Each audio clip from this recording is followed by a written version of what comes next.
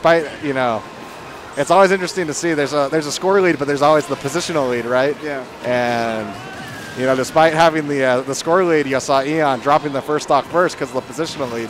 That, you know, sometimes the strategic game is a little different than the tactical game, and he picked up the hit where he needed, and he has a lead, and he's building on it already.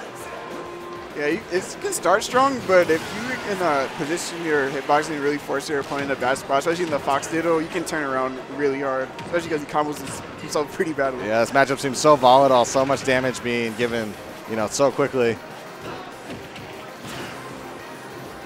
I'm getting light. Let's see if he can trap him here for a little bit.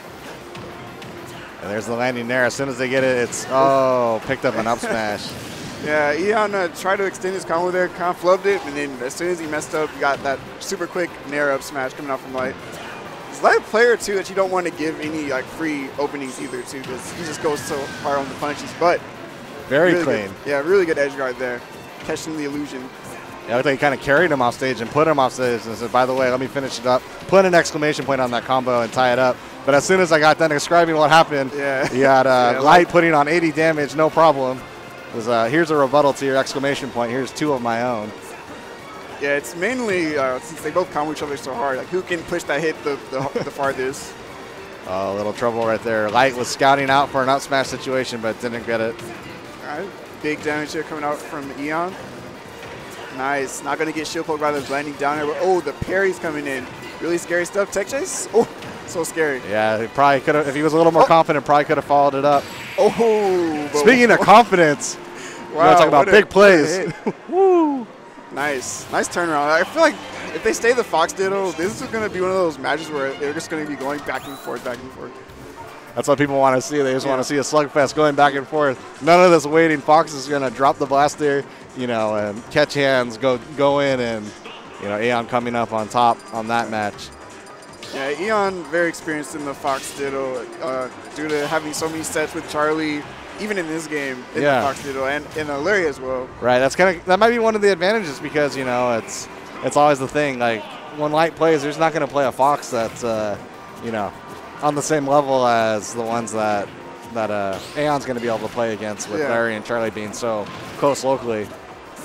See, though, Light's an incredible player. Like, he's done consistently so well in these tournaments. And I even see him, like, maybe he has, like, a slow start, but he always, like, fights back really hard. Yeah, definitely. You kind of feel the wheels turning in his head. The internet's downloading, and he's trying to get that patch on what to fix. And he's got him. This is where he made his big gains last time. That's like repeat of the first game. Had Eon off stage, but Eon's able to survive that time. All right, a lot of pressure. Eon fights with Eric on stage with the landing there. Another one. Let's see if he can capitalize here. He has him in a really rough spot. Ooh, but fishes for that F smash. Maybe was thinking neutral great up was going to come out, but Light's going to punish it. And that kind of seems to be one of the shortcomings so far for Eon in this match. Even the last game, he got, you know, caught trying to overextend a couple situations when he had the clear advantage, and that cost him stocks. If he's able to clean that up, Light's going to have a little bit of trouble trying to really put him away. Oh. Okay. Gonna trade the back air there. Not too bad. Again, the Fox does rack up damage on himself really well. So, oh, never mind. No opportunity to do anything. Light's really good at timing that down smash, either on the illusion or the Firefox. Just thinking, what do people do to me in this situation? Oh yeah, I get stuffed. Firefox is not gonna cut it. And already putting on more percentage on this last stock, kind of running away with it. That's kind of the thing for the Fox that if you're able to keep yourself on the same stock as your opponent, you're not really ever out of it. It's just, you know, when you're fully behind and your opponent's starting to run away and put on all that chip damage, then it starts getting into your head just a little bit. Exactly. Just because one little hit, it leads to so much, as you can see. Really one good big hit. Up smash. Yeah. Very good spacings. Went out, went back in, up smashed, and cleaned it up. And Light's able to take that game, and we're sitting even here coming into game 3, 1-1. Yeah, really solid adjustment. They draw the first game, come back and get the 2 stock on like the same stage. Like, all right, I know I did wrong. I'm going to fight back. And you're going to have to, you know, adapt if you want to take me out. Right. And it's going to be interesting to see. So we see, you know, Aeon's going to be in that hard situation where he sometimes switches characters, but he also showed that he could win with it, and he's going to still roll it, you know, keep the hot hand going. Despite losing game 2, he's like, I won game 1 with Fox. Let's throw what you know. Let's keep it going, and we're moving into game 3. Winner of this makes their way into top 8. Yeah, that would be really big for Eon, too, a tournament like this. Right.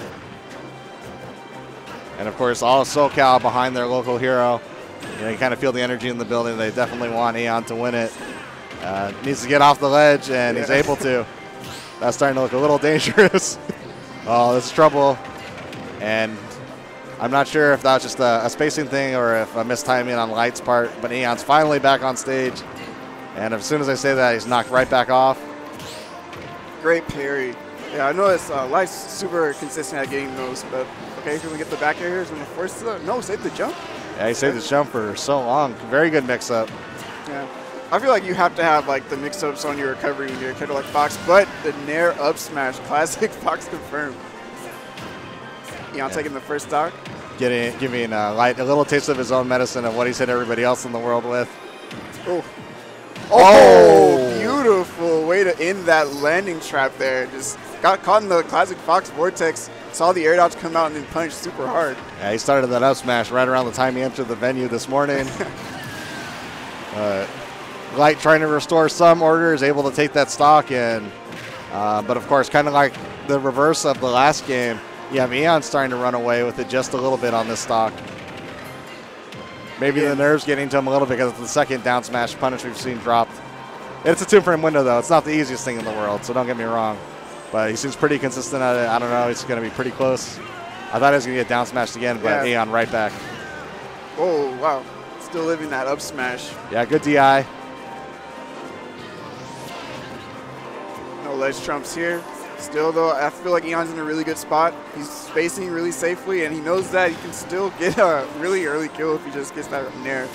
Yeah, it seems he's like one Nair confirm or one down air confirm away from being able to up smash. So he's right where he wants to be. Oh, nice. Oh, nice mix-up. Really Holds down as he passes the ledge and catches Light trying to punish his recovery. Oh, perfect parry into the up smash. Calls out that back air a mile away. And that's a clean 2-stock going back with the 2-stock. 2-stocking on PS2. I'm going to 2-stock you on Battlefield. What's up? That's some young gun reflexes right there. Like just real quick guys. Parry, just boom, up smash before he could even blink. Great stuff, man. Going back and forth. Definitely what I expected from these two. And we're coming into game 4. And that was a crucial game for Eon to pick up because now he has counterpick advantage coming into game 5. Yeah. But he also has the opportunity to end it right here, right now. Game 4, Eon versus Light, Battle of the Foxes. SoCal Zone versus New England's finest. Yeah, and again, argument for the best Fox right now, too. So to drop the Fox Ditto to Eon would be a pretty big statement. I think Light's got to really make an emphasis on coming out swinging this match like he's doing. You know, he's definitely got to clean up this game and then start thinking about game 5, but it's always one game at a time when you're trying to make a comeback. Start with game 4. Game 5 might take care of itself if he gets some momentum. Definitely, and momentum is his middle name, dude. He's one of the guys that once he gets a hit and once he starts feeling himself, he just goes crazy. Yeah, don't let him get heated up, Eon. It's going to be a little bit of trouble. He teched in place. He was looking for a tech roll in. Didn't quite get it, but he's got him off stage. And you can see he's not feeling as confident with punishing the Firefoxes. He was going into shield on the ledge instead of the down smash. Yeah, I think that's also due to how Eon's been mixing up his recovery as well. Yeah, hit him with a couple of the go past the ledges, and Eon, despite falling behind on the first stock, is able to sneak out and take it. And he's looking at starting, coming through and taking it outright in game 4. Yeah, this is really strong for Eon. No shield poke here. Again, he's just spacing really safely. This is something I always notice from Eon's play. Bud does catch that overextension there. But yeah, Eon's one of the fighters that I know that's really good at like the hit and run style. He has a strong punish game, but he doesn't force it. He'll just wait for you to make a mistake, play really patiently and like in neutral. Yeah, let the game kind of come to him. Yeah. More so than forcing the issue too much. But on the other hand, Light doing such a good job, despite falling behind, he's battled it right back to even. Definitely. Oh, there it is. He's been trying to get the timing on that illusion, just finally getting it with the up tilt. And he's built himself a little bit of a lead. Wow, got the really late hit of Nair on the backside. an interesting jab on the platform, caught Light by a little bit surprised. And they're just going, and I'm just waiting, like one of these landing there is going to be the hit. Good DI on Light's part to survive. I think they're both now in up smash range. They're both just trying to get the hit confirm into the up smash. That was interesting. That down air, it clipped the last hit. He didn't really go anywhere instead of the quick pop out that we're used to. Yeah, I believe the down air's been adjusted in this game, so it's not as easy to get the combo from it. But good stuff to Light, take that stock and see if he can rack up the percent and really build on his lead. Nice multi-hit there is going to get past the parry window from Eon. I think he should try to mix up his landing aerials with like down air, because we saw Eon was able to get like the parry on back air and just get the up smash. Right. Yeah, as soon as your opponent gets that parry time in, it's a whole lot of things that were not punishable before end up being punishable with an up smash. Eon one stock away and putting on damage. Nice. But some big combos coming out from Light. He doesn't want to go out without a fight. Nice. He's in the back air, clench the illusion here to see if Eon can capitalize. Again, he's just trying to punish these landings. He's doing a really consistent double parry. Eon looking really smooth here. Runs up against the grab. It's a slight shine stall too. Yeah, just enough to throw off Light's attempt to follow him up with an up air. Oh, there it is again. Nice. And Coach strides with the call. He said, mix up your landing option with the down air, get past that parry from Light, and he picks it up right there and follows it up with an up smash to take the game. Yeah, I like the down air again because you saw how good Eon was getting the parries on the landing aerials. Just mixing up with the down air, get past the parry, and then even get the tech chase up smash too. Right. Really good read and a clutch play from Light to stay in this set. Yeah. We're coming into game 5. Who do you got?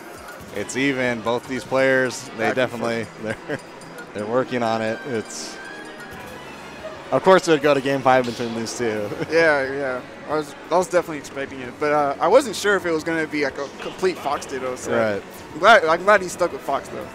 Really Although it still could change now. It's it's always hard. Your bracket's on the line, and you want to throw your best out. And I know Eon's been sticking with Fox. Let's see if he sticks with it again. There it is. It's locked in. Of course, we know Light, what he's going, pretty much decided before he got to the venue. No problem. I've never seen Light play anyone other than Fox. And I feel like he shouldn't, dude. Fox fits his playstyle so well. But here we go. Game 5 on Kalos here. Eon's counter pick. Let's see. I feel like this stage really benefits the way that Eon likes to play.